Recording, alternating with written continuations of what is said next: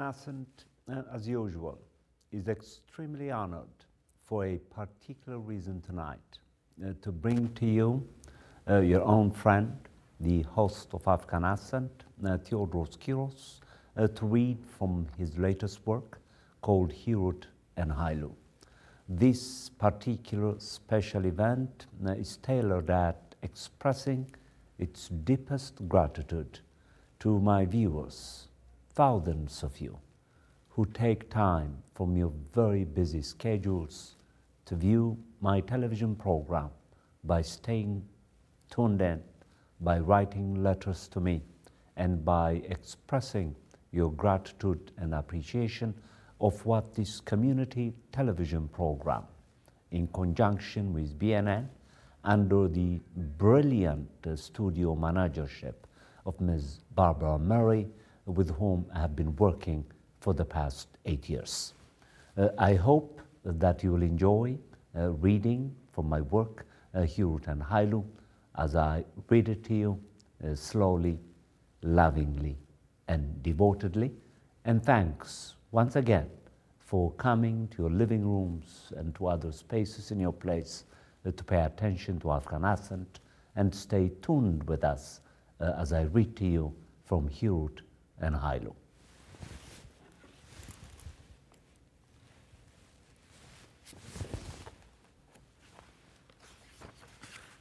I'll begin reading from the very first part of the combination of a novella and a group of short stories called Hirut and Hailu. May I take the time to introduce my book to my viewers by putting it right in front of you. Hirut and Hailu, and for those of you who may be interested in purchasing the book and reading it, it is available in Amazon.com. Once again, thanks for staying tuned in with us.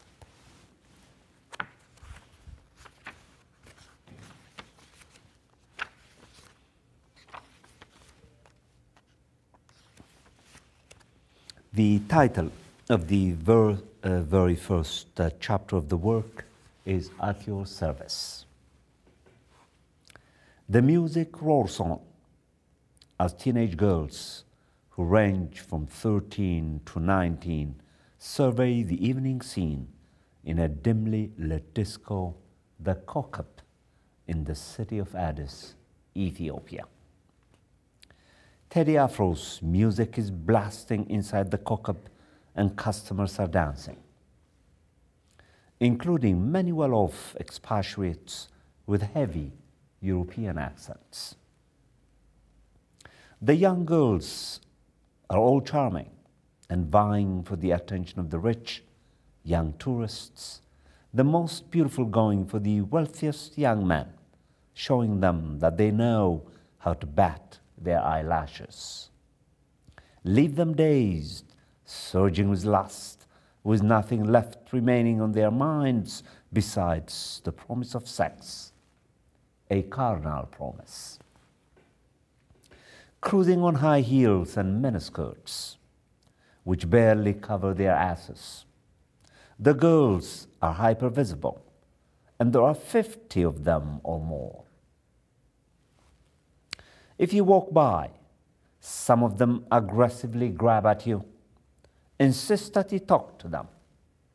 They are hardly afraid to express themselves. One young girl, small, nicely proportioned, does not seem to fit the scene. Her quiet demeanor stands out. This shy sort, mildly depressed. She sits alone at first. She walks outside the bar for a cigarette and, puffing away, looks up at the galaxies, saying something to herself. A young man at the bar in his late 30s, khaki trousers, a white Calvin Klein shirt, tall and slim, with big eyes, follows her. He too stands out in the crowd and looks rather lost. He's inside his own head, more so than he is physically in the bar. But now he's standing only a few yards away from her. She's gazing at the dark night, smoking cigarettes, puffing away, exchanging with him only a glance. One glance. Only one. And then they each decide to stay without a word, to stay inside the bar, inside their own heads. She's about to walk back inside, but the young man quickly and boldly grabs her.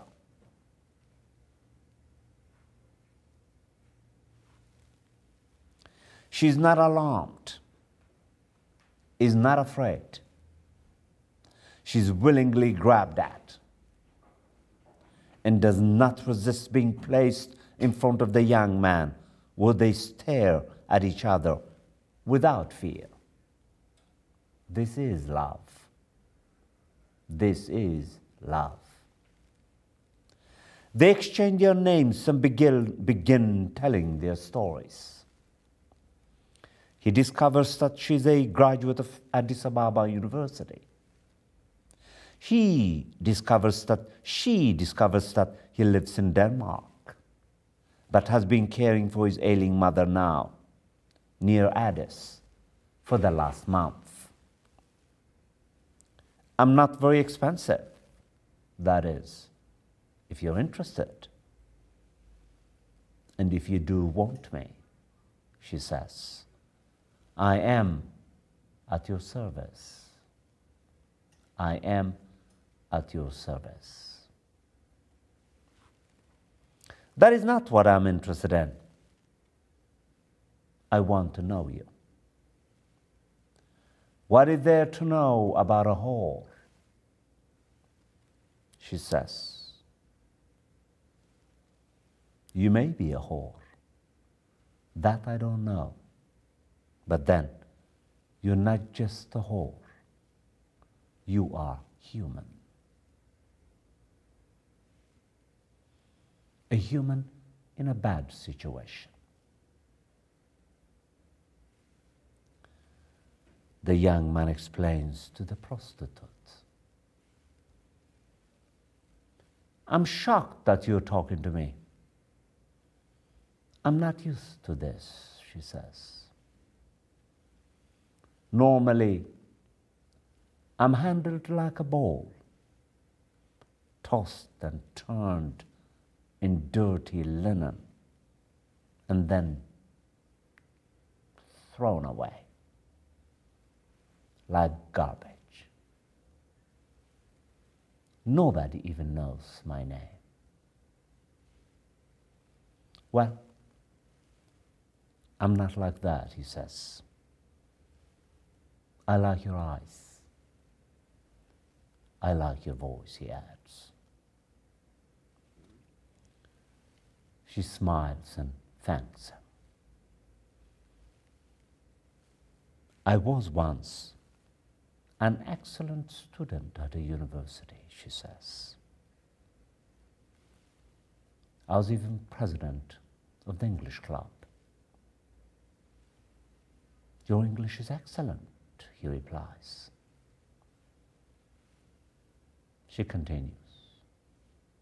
But then life dimmed on me. And now I cannot find a job. Only this one to be banked for money. And this is a filthy life, which I've been living for 2 years now. For too long. Longer than most girls can go without dying in this line of work in Addis. Most of them die early. And can you believe it? There are so many of us who live this way. as you can see around you. All the girls with short skirts at the bar, seductively going through the motions prostitutes make, motions for desperately needed money in a world where there is little but what comes from men in exchange for carnal promises.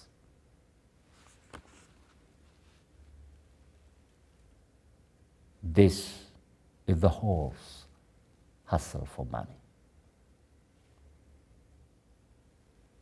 We all have our own hustles, each one of us always concealing from the customer some regrettable truth. A long life of nagging hunger and desperation for food of any kind, without them to go with. And we conceal our hunger and the hunger of our children who may be starving to death at home. We must conceal this truth so that our customers only see a carefree and sexually driven face. Some of us are hiding a desperation for drugs. Some of us are hiding the desperation of knowing we will likely be dead in a year or less from some undiagnosed disease. Being careful to hide our rashes with dark makeup, push through tiredness and constant fatigue with energetic and wide-opened eyes and lively and magnetic personalities that our wealthy customers actually draw life from at our expense. Some of us are dying of diseases we contracted trying to make money to feed our infant children. The only way we can. Children who will grow up motherless, who will be motherless. He fights back his tears and says, there may be a way out. Can we meet tomorrow at the city cafe? And they agree to meet the next day. The young man looks at her eyes very deeply before leaving.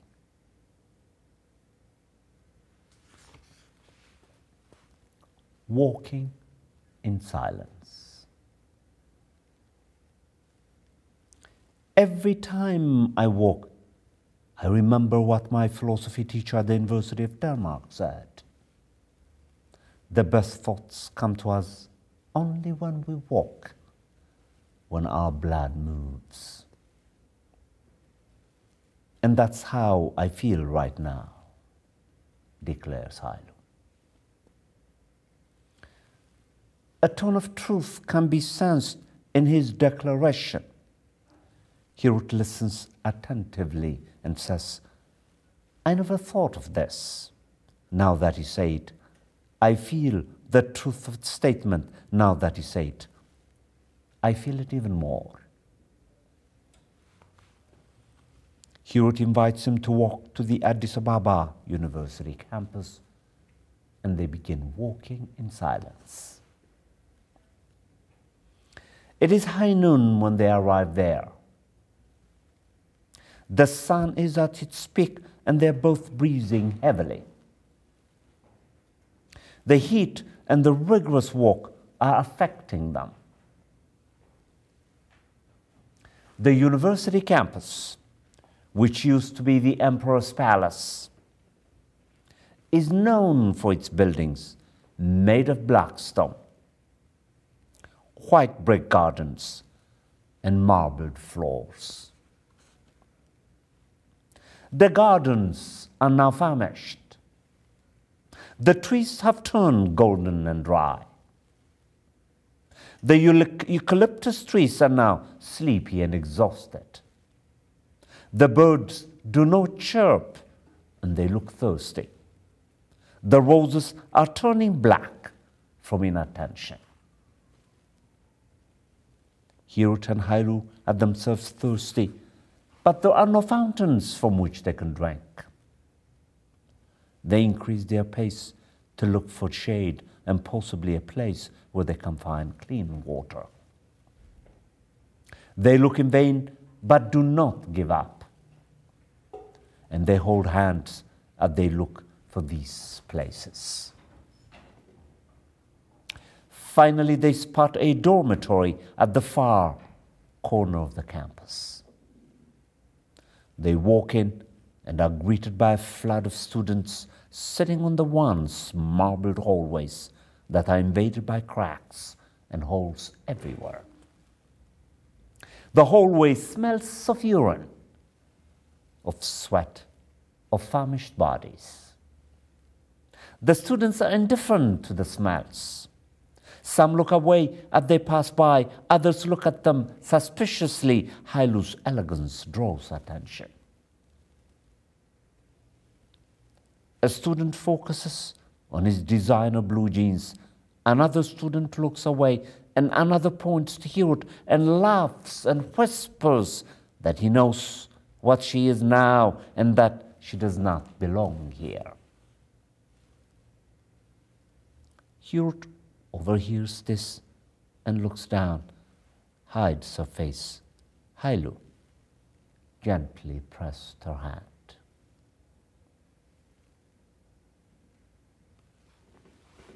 Reflections on a bench. The sunset is gradually turning the day into a comfortable late afternoon as Hirut and Hailu sit closely together. Hirut's long tresses rest on Hailu's shoulder.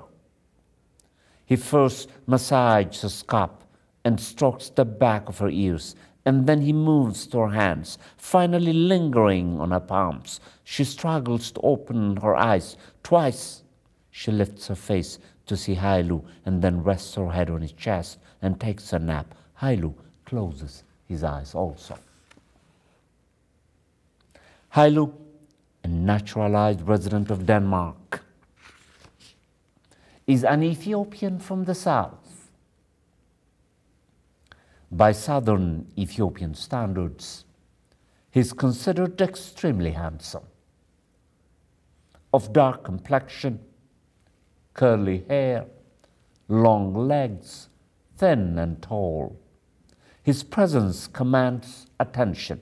His eloquence inspires the ears to listen. His eloquence attracts the gaze of admirers, and many consider him to be courteous and gentle to a fault. His manners are synthesis of Danish elegance and Ethiopian humility. Hirut is still asleep, and Hailu is looking at the famished birds, which can no chirp, the hungry dogs, which are barking, the roses, which are no more, the young students sleeping in hallways and the famished grass, the lifeless trees, and the emaciated cats, which are dying. He says to himself that everything seems to be on the verge of death in Ethiopia. His eyes are filled with tears. His ears are not listening. His mouth has nothing to smell. His throat is dry.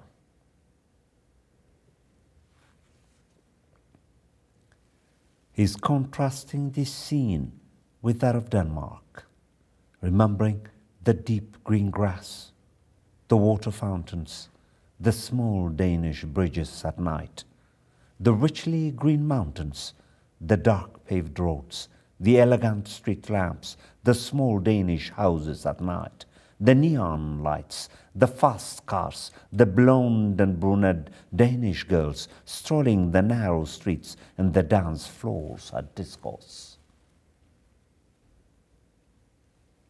Hirut is still asleep, and Hailu continues to listen to the quiet.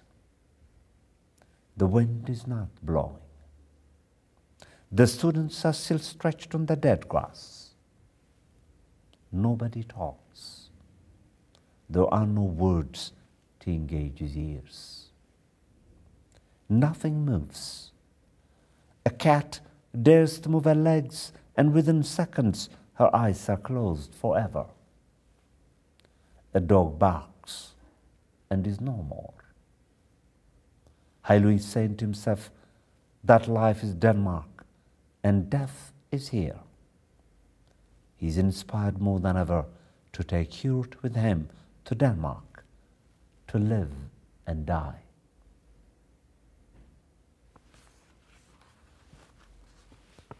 Splendor in the night.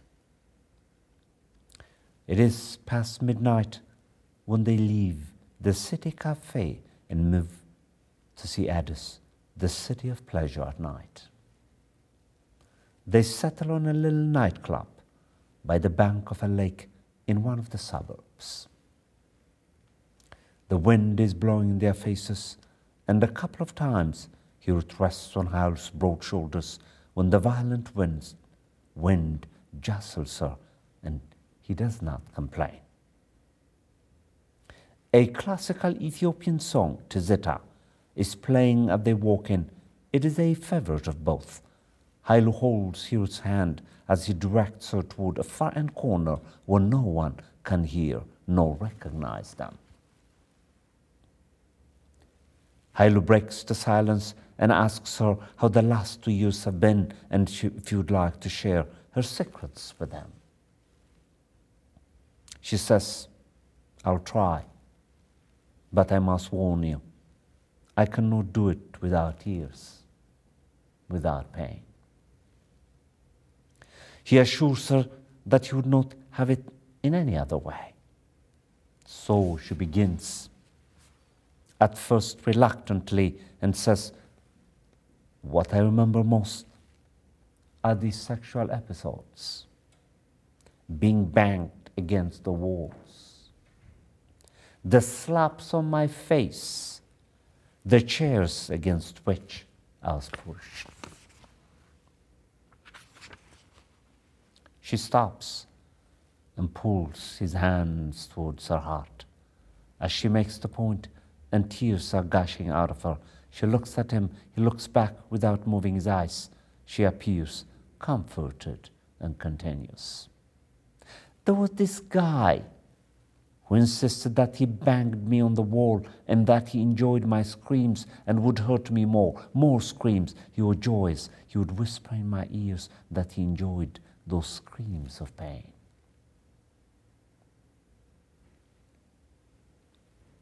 She wipes her tears and Hailu dries her face with napkins.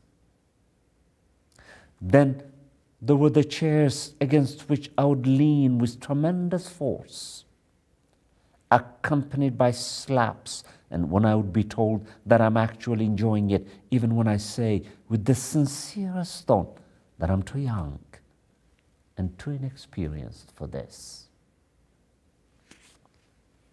The answer was always, you little bitch, you lie. I would then surrender, and the pain afterwards would last for weeks. And before I could heal, I would be banged again and again. She looks away. Enough for tonight, she says. Let us listen to the music. The splendor in the night continues. The singer is singing in the background. As we move towards death, time moves fast. Too fast. Enjoy the moment. All that there is the moment.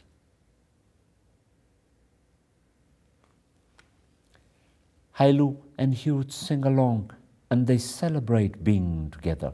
Cheers to life, To the passing moments, they say, she holds his hands and tells him that she has a special story to share. He smiles and says, "Go ahead." She begins. There was this boy who I still remember fondly, one I met a year after I began in the prostitution business. During those days, I sat outside waiting on customers. Most would invite themselves without hesitation. This young customer was different. He came to the neighborhood in search of an adventure. Tall, thin like a feather, with an energetic face, about my age. He walked by me without a word, no eye contact, as if he had something to hide. He would circle around the block several times. I sought eye contact with him to no avail. This happened on several nights. Finally, to make it easier on him, I decided to make the move. I invited him in. Before he accepted, he made sure that nobody was allowed. It was dark outside, without street lights. He walked in quickly and sat on the bed, which was in the tin shack, without space for my chairs. He surveyed the room in less than a second, within a single glance. He finally looked at me, and I said to him, "You know at this, right?" He nodded in agreement. I undressed him and told him that I would teach him everything he ought to know. Again, he nodded. We went at it. He did not last long, but it did not matter, and I told him so. He got up to leave, but I insisted that he spend the night. I felt comfortable with him. He was exactly my age. Everything felt right. His gentle touch, his purity moved me, and I drank from his innocent eyes. I wanted to be loved, but did not know if I could ever love. From then on, he came once a week, sometimes more, and I looked forward to it and never took a penny from him. One day, he stopped coming, and it has been 3 years since I have heard from him. Hailu says, "It's a sweet story. You sound as if you're still in love with him." Love, she says, only if I knew what it was. Prostitution has taken care of that. How could a banged body ever love? On love. "What can I get you?" says a Westeros, elegant, thin, and of medium height, with a mild voice, as Hewitt and Hailu are both preparing to pour out what is on their minds, but neither seems capable of doing this. The waitress stands there for a while until both realize that she's waiting on them. "Oh, I'm sorry, but would like to have 2 cappuccinos and 2 butter cakes," Hailu says. The waitress takes the orders and trots into the kitchen. The long, humid day is turning into an early evening as they both sit looking at each other intently, as if they're reading each other's interior lives. Hailu is looking outside. Hirut is looking outside as Hailu is busily folding a napkin. He looks outside too, only to be startled to witness a young man beating an emaciated dog that can hardly bark for merely following him. Hirut informs him that this is the normal scene in Addis, that hundreds of dogs are killed this way. She tells him that it appears that It's the poor who take their frustrations out on animals, since they cannot take it on the inept regime in power. She very briefly informs him that the regime in power is ruthless and that she is part of a student movement who are organizing to change the regime in power, but she cannot say any more. She nervously looks around and stops talking. He understands and abruptly changes the topic and asks her if she has ever loved. She smiles and says, "How can I? One needs time to think about love. One needs time to think about love. And time is what I do not have. Time for me is about survival. From moment to moment, from one pain to another pain." Time, you say. What does time have to do with love? Everything, she says. Before Hirut can finish with Hailu, her cell phone rings and he watches as she's hearing bad news. She gets up to leave and tells him that she'll call him later in the evening. Her last words keep on appearing in his dreams. When he goes home and uncharacteristically goes to bed very early, he tosses and turns all night long, waiting for her call. And that he can hear, all that he can hear is only the creaking of his bed. In a mood for love. Hirut calls 3 days later and apologizes profusely.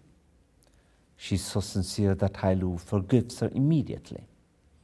All that he asks about is her well-being. He can sense from her tone that she's genuinely impressed by his courtesy and gentleness. She almost tells him so, but does not need to. "I cannot wait to see you," she says. "Your face is following me everywhere I go, and it gives me a good feeling," she adds, shyly but compellingly. "I feel the same way," is all that he says, very quietly, but she hears it well. So they meet again at the city cafe. When she comes in, she gives him a hug that is etched on his soul. So he says to a friend years later, when he remembers this episode of his life. She informs him that her brother Samson is seriously sick from contaminated water that he drank. He has diarrhea and has been bedridden for 3 days. She has had to attend to his condition without the necessary resources, and she has been simultaneously comforting her mother at the local clinic. While telling him these stories, not once does she stray away from the excitement of seeing him, being with him, looking at him. Her gaze floods his body, and he reciprocates with his eyes, seeing every part of her, her short but elegant legs, her chiseled nose, her long hair, her thin hands. He looks at her deeply, their eyes lock 3 times, and their legs accidentally meet. Under the table several more. She pulls her legs away from his and he away from hers reluctantly. At one point he touches the tangles of her long hair. His hands linger there, and she briefly closes her eyes. An admiring customer gazes, and Hirut and Hailu smile at him. He quickly turns his face away. The customer says to himself that this couple is in a mood for love. Hailu remembers. Hirut lifts her face to see if Hailu is still there. Assured that he is, she goes back to sleep. Hailu kisses her lightly. He examines her body closely, beginning with her almond-shaped eyes, moving to her full-grown brown lips, further to her small ears, passing by her chiseled nose, his eyes finally resting on her thin and long neck, leading to her long and black hair, which he touches lightly. He opens and closes his eyes several times until he's suddenly invaded by memory. Denmark takes hold of him. Hailu remembers the first month at the university in Denmark, where he went to study medicine.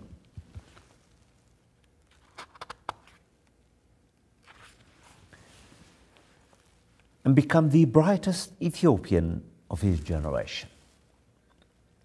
He was put in a dormitory for the first 3 years with Varg, a Norwegian. During the first month, he suffered from the bitter Danish cold. He put piles of clothes on himself, but nothing helped. When he learned that he must either adapt or suffer interminably, he chose to change and sought to be Danish. He always took the existentialist view that the human is a product of his choices and chose resistance to suffering. He always took the existentialist view that the human is a product of his choices and chose resistance to suffering. Once he resolved, his suffering abated. But then something else was bothering him. Every morning, he discovered that the windows of the bedroom would be open. Despite the freezing cold, he kept on wondering why the windows were open. He suffered quietly. One morning, he discovered that Varg was putting a heavy blanket on Hailu's body. But the windows remained open. He finally confronted Varg and asked him why he left the windows open and was also covering his nose and putting blankets on him. Visibly embarrassed, Varg told him that he couldn't stand the smell of Hailu's body and asked Hailu what he ate to smell the way he did. Characteristically cool, Hailu simply told Varg that he too smelled Varg's odor, but trained himself to get used to it. Varg was embarrassed, and that event became a moment of learning for both. Hailu remembers this event and faintly laughs. Remembers the intensity of Varg's embarrassment on that bitter morning. He remembers Varg's promise to never do that again. He remembers how that tool confrontation changed things between him and Varg and how it deeply cemented their friendship. The next day, he promises Hirut that he will call the next day, and he does. Hailu, what a man. You always fulfill your promises, even those as tiny as saying that you will call tomorrow, says Hirut exuberantly. The least I can do, Hailu replies. I have major news for you. What? I can't wait, says Hirut, as she's perspiring. Ready? I just got a job offer, which I cannot refuse. Hailu says, with a faint sound of joy, which he never advertises, following advice given to him by his Eastern philosophy instructor. One should never submit to joy and sadness, since both feelings are never permanent. And joy is always impregnated with sadness, and sadness is also a potential joy for those who wait. "What is the new job?" Hiruot asks. And Hailu replies, "It's a dream job at a world-class hospital in America, in the city of Boston. And I must move to Boston within the next 2 months to start this new career." America, that's my dream. I can't tell you how I am feeling right now. She takes a deep breath and asks, "Does this mean that we can all join you in the USA when the situation permits?" she asks. Looking on.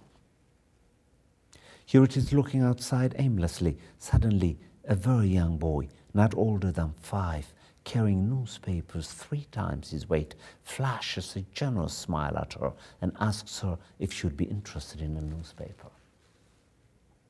She says, of course, and gives him $10 American. The boy cannot believe his eyes, is literally shocked. He had the equivalent of 170 birr in his hands. He rolls the bill back and forth and cannot help himself from swinging his arms around Hiruot's neck, and she reciprocates. As the boy leaves, he walks backwards so that he can continue to see the face of the young woman who's given him enough to live on for a full year. The boy stands out of the window where Hiruot is sitting and waves his hands as tears of joy travel down his cheeks and onto his mouth. He slowly disappears in the meandering streets of shanty towns.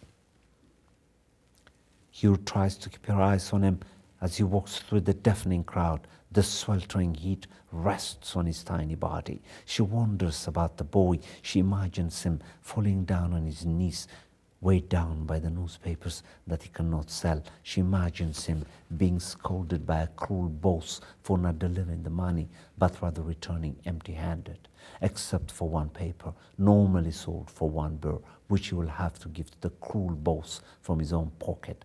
Hiruot is afraid that the boy might lose the money on his way home. She's hoping that he will go straight home and hand the money to his mother if he has one. She prepares herself to leave for a meeting that her student friends have invited her at a secret place. Hailu's family. There is a mansion close to an Ethiopian palace that many Ethiopians have been eyeing for years. The villa has 10 rooms inside and 8 small rooms in a guest house in the back. There is a garage for 5 cars, 2 cottages in the far end of the backyard, and the villa rests in the center where cars drive around it in a deep circular driveway, and when they must, the cars park there. The driveway can park 15 cars at a time. This villa belongs to Hailu's mother.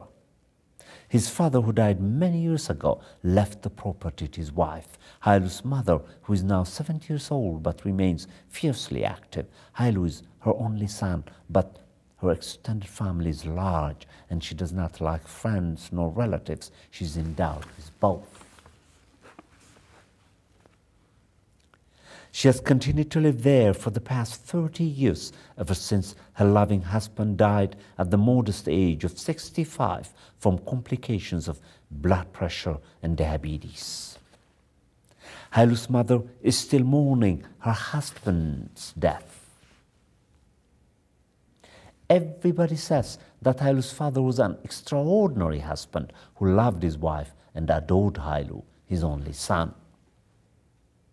By Ethiopian standards, Hailu is well bred, and according to tradition, whomever he marries must also come from a similar breed.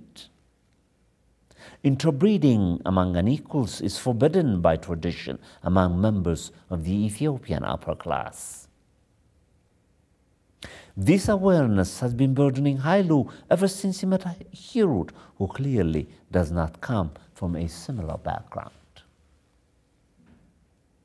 Hailu's mother informs him fondly that an Ethiopian family with their lovely daughter will pay a visit before he departs, and that she wants him to be there in his best to meet with them. As usual, He heeds her call, and in less than 2 hours, the family arrives with an impressive young daughter. Hailu meets the family. Their daughter sits right next to him and makes her introduction as a fresh graduate of Stanford University with a degree in French literature. Her parents are visibly proud of her, and Hailu's mother leaves no doubt that this attractive lady from the right class is God sent for Hailu. Hailu's attitude suggests otherwise, and the mother is annoyed with her son. The young girl is obviously taken with Hailu, but she too detects that his mind is elsewhere. After the family leaves, his mother tells him that this is the girl that she wishes for him and that an arrangement will soon be made to seal the relationship. Hailu almost opens his mouth to disagree with his mother, but he thinks of engaging the matter with a letter from Denmark. His mother waits for an answer, but she does not get one immediately. Hailu and his mother. While Hailu is preparing to leave for the airport after first seeing Hirut, his ailing mother calls him to her bedroom. Hailu enters, bends to kiss his mom on the forehead, and she asks him to sit and have a word with her. Hailu agrees and sits on a sofa to the right of his mother. Before his mother speaks, a chirping bird enters the bedroom and rests on the rails of the large cherry bed. The bird charms the mother, and Hailu waves at it, and the bird chirps in return. Hailu and his mother look at each other. He looks down to the floor as his mother says, "Hailu, as you know, the good Lord has been nice to me and kept me for the last 70 years, but now I feel that he'll take me any day, and I feel the pressure of seeing you as a wife." Hailu says, "I agree with you, Mother, and I'm working on it." Mother says, "What do you mean by working on it?" In our culture, this work is done by the parents, and have arranged for a good, educated wife from a noted family. The young girl whom you saw yesterday has agreed to marry you. All that I need is your consent. Hailu says, "No, Mother, this cannot be. I am an educated Ethiopian who must choose for himself." His mother says defiantly, "Your mother's wishes must outweigh your education, son. I did not educate you to disobey me. This kind of behavior is unacceptable from a well-bred young man. You must keep the dignity of your class and marry accordingly, Hailu." Hailu replies, "Mother, however dearly I love you, I'm not going to compromise my right to choose a life partner according to a tradition that I do not respect. This particular tradition is a tradition that Ethiopians must reject." His mother is now furious and says, "Hailu, I'm disappointed in you and have nothing more to say or do except die as a disappointed mother. The case is closed for now. You can talk to me when you're ready to accept my wishes. In the meantime, I wish you well in Denmark." She covers her face to avoid seeing him as he leaves. Hailu carefully closes the bedroom door and gets in a taxi to leave for Hirut. He has 5 hours before departing for Denmark.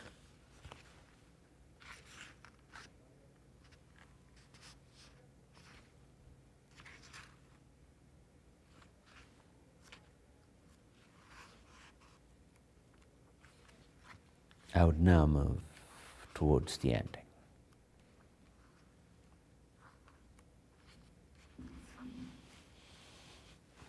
I'll read from a section called Trapped. I have 4 minutes left. Waves of lines invade her eyes while her face is grinding against the prison ground. All that she sees is a caravan of waves swimming in her eyes. To her left is a wall covered with insect feces. To her right, ants are colonizing the wall. The ground, which her tiny face is pressing against, is home to famished cockroaches. Every part of her is tired, except her imagination. She falls into a dream. She stands in the middle of a desert, lonely and apprehensive. She looks everywhere in search of life. There is none to be found. She hears a voice which says, "Trapped, trapped." The voice stops. "Are you trapped?" the voice asks. She doesn't answer. Dark fluid runs out of her mouth. She's surprised that she can release fluid. She thinks that it's blood, wipes her mouth, and her face falls to the ground. She can hear it crash. White fluid drips to the ground, making dripping music against the floor. Inside it is silent. One can hear the quiet of darkness. Every living thing has submitted to sleep except for you. "Trapped, are you not?" says the voice, this time louder and very clearly. She tries to look up, to locate the origin of the voice. Her eyes cannot carry on. All her senses are shut off, and she's left only with a capacity for dreaming. This fact reminds her of Descartes' first meditation, in which the philosopher feels that all his senses have died except for his power of thinking. She tries to smile at this. Again, she cannot. The voice returns. "There is a way out. Wait and see. Stay fast and hold your ground, but resume eating," says the voice. She briefly opens her eyes to the world outside and hears birds tweeting, trees dancing, and brooks singing. The moment she closes her eyes, a cobra strikes, aiming for her lame hands. Suddenly, she musters all her strength to protect her hands, and the voice says, "Well done, girl, you see, more is coming but your way, but you must eat." This has been your host, Teodros Kiros, reading from Hirt and Hailu. Thanks for tuning in and staying with us.